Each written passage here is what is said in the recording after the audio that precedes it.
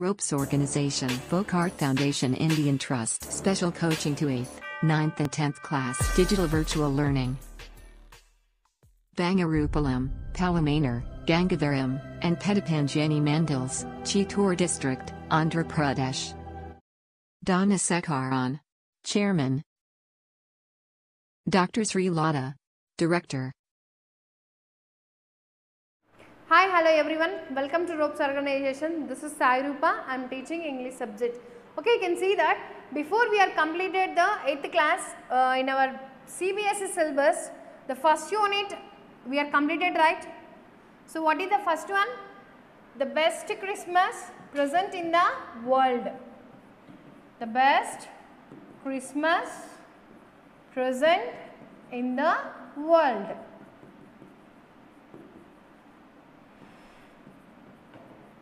So already I said this lesson is very as we can see nice, and also we can understand the feelings of the author and also Jim.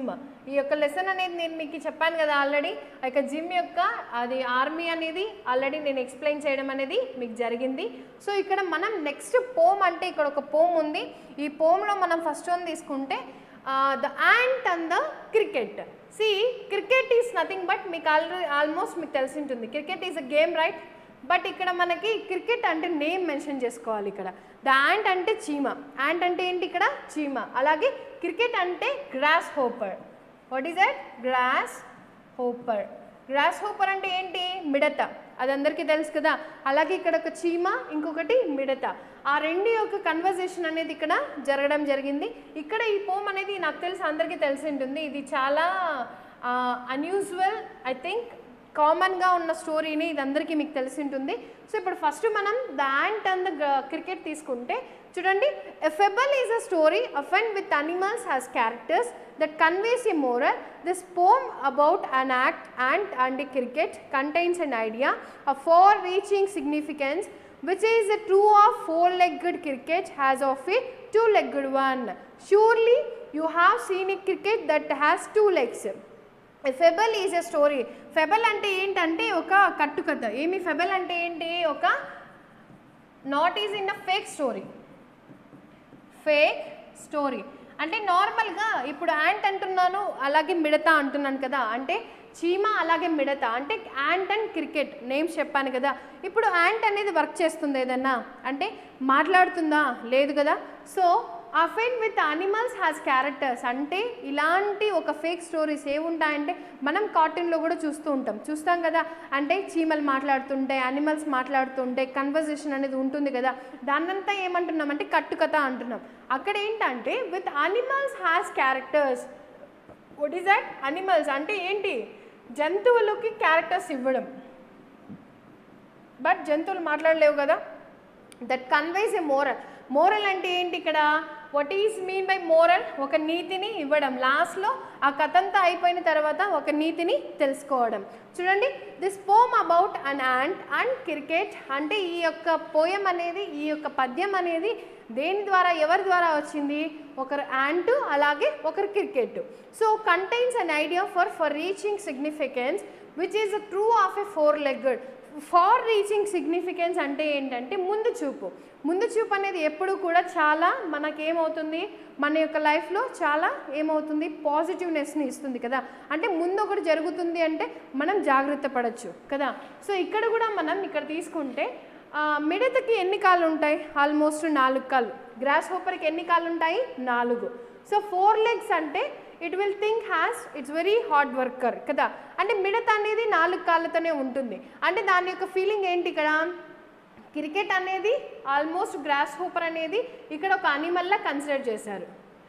But see cricket has a two-legged one. two-legged one అంటే 2 legs ఉన్నాయి దానికి అనేసి. అంటే 2 legs అంటే ఏంటి? మనుషులకి ఎప్పుడు ఎన్ని కాళ్ళు ఉంటాయి? 2 legs అనేది ఉంటాయి కదా. సో ఇక్కడ దాన్ని మెన్షన్ చేస్తున్నారు ఏమనేసి అంటే గ్రాస్ హోపర్ లాగా అనిమల్ లాగా బిహేవ్ చేయకుండా కొన్నిసార్లు మనిషిలాగా బిహేవ్ చేస్తుందంట.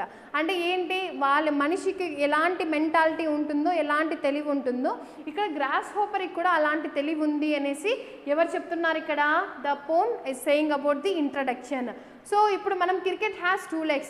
ఇప్పుడు మీరు కరెక్ట్గా చూస్తారు, క్రికెట్కి 4 లెగ్స్ కాదు, ఎన్ని లెగ్స్, 2 లెగ్స్ అనేది ఇప్పుడు మీరు చూస్తారు అనేసి ఎవరు చెప్తున్నారు ఇక్కడ? The author of the poem is saying that. ఇప్పుడు చూడండి, మనం పోమ్లోకి వెళ్దాము. మనకి ఇప్పుడు అర్థమైంది కదా ఇప్పుడు ఎందుకు క్రికెట్కి 4 లెగ్స్ వస్తాయి, 4 లెగ్స్ కాకుండా 2 లెగ్స్ ఎలా వస్తాయని ఇప్పుడు మనం చూసుకుంటే, ఇక్కడ చూడండి, ఇక్కడ ఉంది ఏంటి, ఇక్కడ ఇది గ్రాస్ హూపర్ కదా, ఇది గ్రాస్ హూపర్. అలాగే ఇక్కడ ఏమి ఉన్నాయి, చీమలు ఉన్నాయి. ఇక్కడ చూడండి ants and grass Hooper. So did you observe this? చూడండి first one, A silly young cricket accumulated to sing through the warm sunny months of gay summer and spring began to complain when he found that at home his cupboard was empty and winter was come.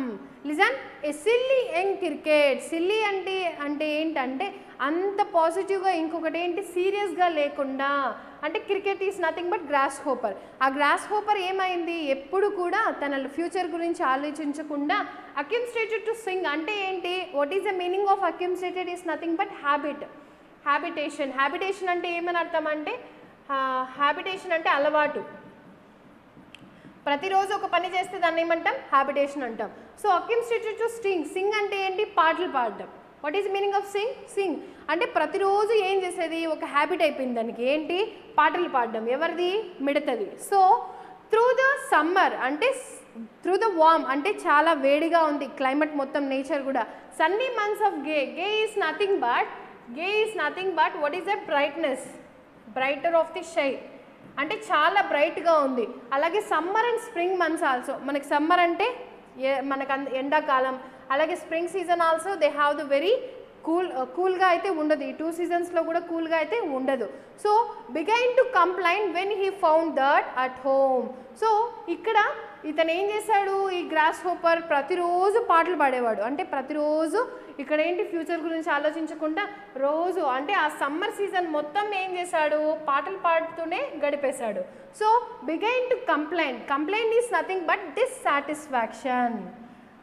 So మీరు నేను చెప్పే వర్డ్స్ని అక్కడ mention చేసుకోండి మీనింగ్స్తో సహా. What is meaning of complaint, dissatisfaction.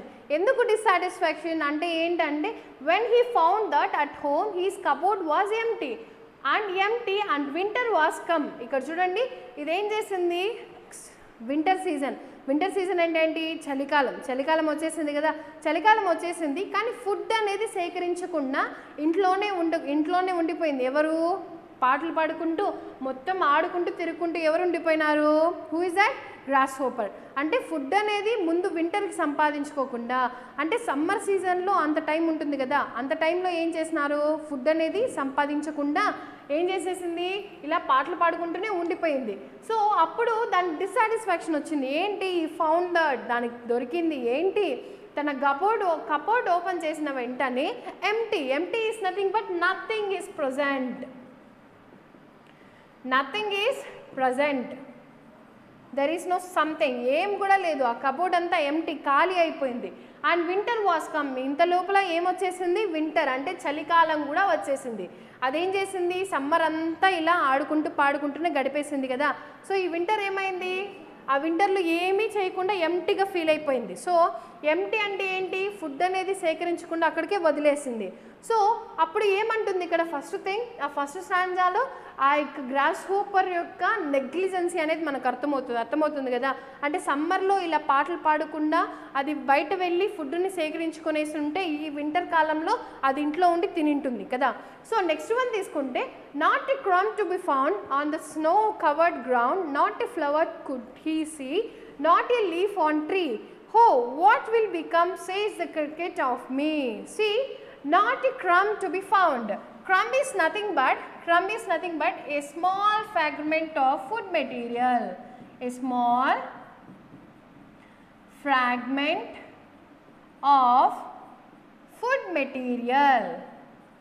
అంటే ఏమని అర్థము, ఎక్కడ కూడా ఒక ఏంటి, ఒక వరిగింజ కానీ తినడానికి చిన్న ముక్క కూడా ఏమీ తొలగడం లేదంట ఆ వింటర్ సీజన్లో. From is nothing but a small fragment of food material. ఒక చిన్న వరిగింజ కానీ, గోధుమ గింజ కానీ తినడానికి ఏమీ దొరకడం లేదంట. On the snow covered ground. Snow అంటే ఏంటి? మంచు. మంచు మొత్తం కవర్ చేసేసిందంట. అక్కడున్న ప్లేస్ని అంతా ఎవరు కవర్ చేసేసారు? మంచు. So not a flower could he see, అంటే ఒక్క పువ్వును కూడా చూడలేకపోతున్నాడు. అంటే మొత్తం అక్కడ స్నో అనేది అక్కడ కవర్ చేసేసింది. ఇక్కడ మనకు అంత వింటర్ ఉండదు కదా, మీరు అనుకోవచ్చు. అంటే మనకి ఇక్కడంతా అంత వింటర్ ఉండదే, చలికాలం వస్తే అంత మంచు ఎట్లా కప్పబడి ఉంటుంది అంటే, the people, so here the grasshopper and the ant is live in the polar regions. అంటే polar regions లో ఎవరు ఉంటున్నారు ఇక్కడ? the ant and the what is that? grasshopper. So ఆ ఫ్లవర్ కూడా కనిపించకుండా మొత్తం మంచుతో కప్పబడింది. So not a leaf on tree, అంటే ఏమి? ఒక లీఫ్ కూడా లేదు. అంటే ఏంటి? ఒక చెట్టులో ఒక ఆకు కూడా లేదు. అంటే మొత్తం మంచుతో ఇలా కప్పబడిపోయింది, మొత్తం అంతా మంచు వచ్చేసింది. సో హో what will become says the cricket of me. What హో అంటే తనకు తానే చెప్పుకుంటాంది క్రికెట్. ఏమనేసి? Gross hopper. అయ్యో ఇప్పుడు నేను ఏమైపోతాను ఫుడ్ లేకుండా. అంటే సమ్మర్ సీజన్లో ఫుడ్ తీసుకోకుండా ఈ గ్రాస్ హోపర్ ఏం చేసింది? సింగింగ్. అంటే తన లైఫ్ని మొత్తం సింగింగ్లో చేసేసింది కదా. సో వింటర్ వచ్చేసింది, ఇప్పుడు నేను ఏమైపోతానో అనేసి ఎవరు అనుకుంటున్నారు ఇక్కడ? Who is saying that? Gross hopper. Who is that? Gross hopper. So అర్థమైంది కదా మీకు ఫస్ట్ 2 స్టాంజాస్. ఏమైనా డౌట్ ఉంటే మాత్రం మీరు నా కమెంట్ సెక్షన్లో కమెంట్ చేయండి. First stanza and second స్టాండా about gross hopper గురించి నేను ఎక్స్ప్లెయిన్ చేశాను కదా. మీకు ఏదైనా డౌట్ అనిపిస్తే నా కమెంట్ సెక్షన్లో కమెంట్ చేయండి. Thank you one and all.